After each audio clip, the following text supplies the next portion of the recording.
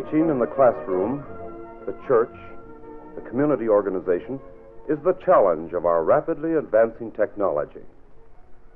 Fortunately, this same technology has provided us with many devices that enable any teacher or leader to be more effective. One of them is a sound motion picture projector. A well-established routine of operation and maintenance will assure you a steady and willing servant. Let's see how it works. Here's the Victor projector as it might arrive in your classroom. Shall we set it up? There. But let's start over and see it one step at a time. Remove the lid, open the door, put reel arms in place the spring belts, plug in power cord and speaker cord. You will establish your own setup routine after you've done it once or twice. Now we come to the crucial step for making a good showing, threading the film properly. Let's follow this operation in detail. The first step is to find the path of the film as it moves through the projector. Here we see it marked as a light line. Knowing the film path is half the job.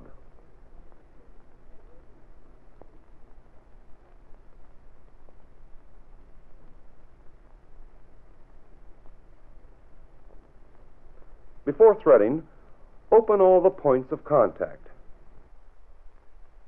First, the sound tension rollers. Second, the swing-out lens. Third and last, the film shoes. The supply reel is placed on the rear arm and the take-up reel at front.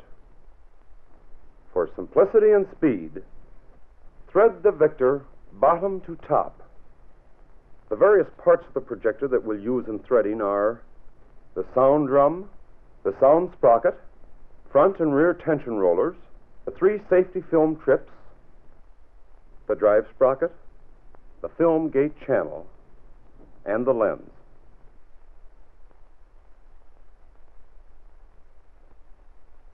Now, slide the film over the sound drum. Make sure the sprocket holes are firmly engaged. Close the front and rear tension rollers. That's the first step. Next, thread the film loosely behind the middle safety film trip and under the drive sprocket. Again, make sure the sprocket holes are firmly engaged and close the bottom film shoe. There. That's the second step. Now the third and last step. Place the film in the film gate channel, allowing a loop the size of your index finger below the safety film trip. Close the lens. Thread the film over the top of the drive sprocket, making sure the sprocket holes are engaged, and close the top film shoe. That's it. There isn't any more to it. For those of you who have never seen a projector threaded before, let's watch the complete operation again. First, second,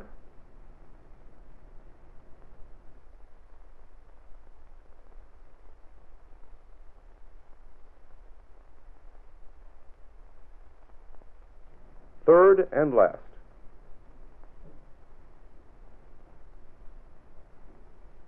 The projector is now threaded. Here's a simple check that can be made.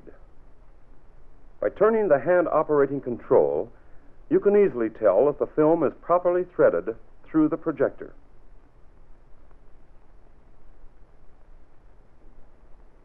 With the Victor, if the projector is incorrectly threaded, or if the film is defective, these safety film trips automatically stop the projector. Let's turn our attention to sound. On all models of the Victor, the amplifier controls are separated from the motor controls. On this model, the amplifier controls and the speaker plug are at the rear. On other models, they're on top. But on all models, the amplifier controls are in a separate area.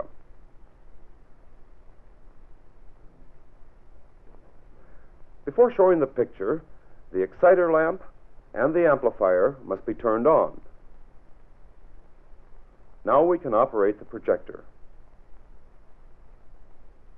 Select sound or silent speed, raise lever to operate, press motor switch down, press lamp switch down, center the film with instant tilt, adjust the focus and the frame line, and the show is on. On occasion, you may want to stop the movie on a particular frame, like this. Let's take a closer look at the action. First, stop the projector by releasing the top safety film trip. Next, depress the still picture lever. Then, turn the hand operating lever slightly to get the full picture. To resume the showing, release the still picture lever and raise the operating lever. Ever so often, you may want to reverse the film. That's simply done. Let's see it. You merely depress the rear tension roller. If you plan to show the film again, it must be rewound. But remember, do not rewind the film if it is to be returned to a library. With the Victor, you need not change the reels or belts. Simply thread the film directly back to the supply reel.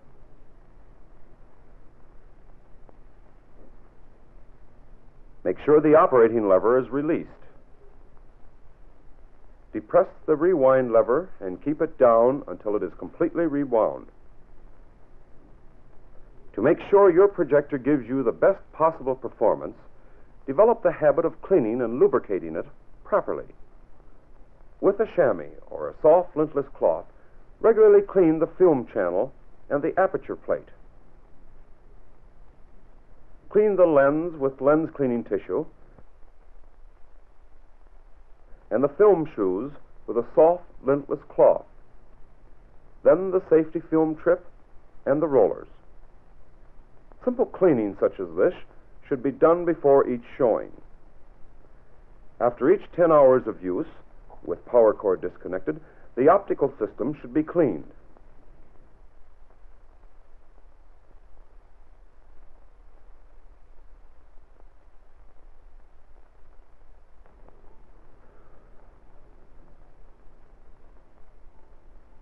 If the lamp is burned out, it can easily be replaced.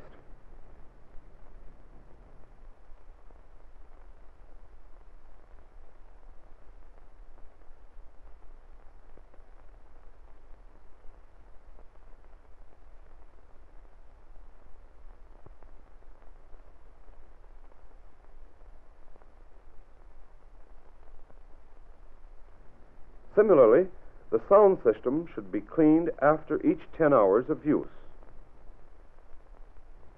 If film emulsion hardens the gate or rollers, remove with a dampened cloth or toothpick. The sound slit should be cleaned with a soft, lintless cloth wrapped around a stick. Be sure the lens and the slot are free from lint. These easily performed cleaning tasks are all that's necessary. After each 100 hours of use, fill this lubricating cup with the recommended oil. And that's it. Simple directions for replacing lamps, tubes, and fuses can be found in the Victor Operating Manual. Here, too, you will find some practical suggestions for improving your film showings.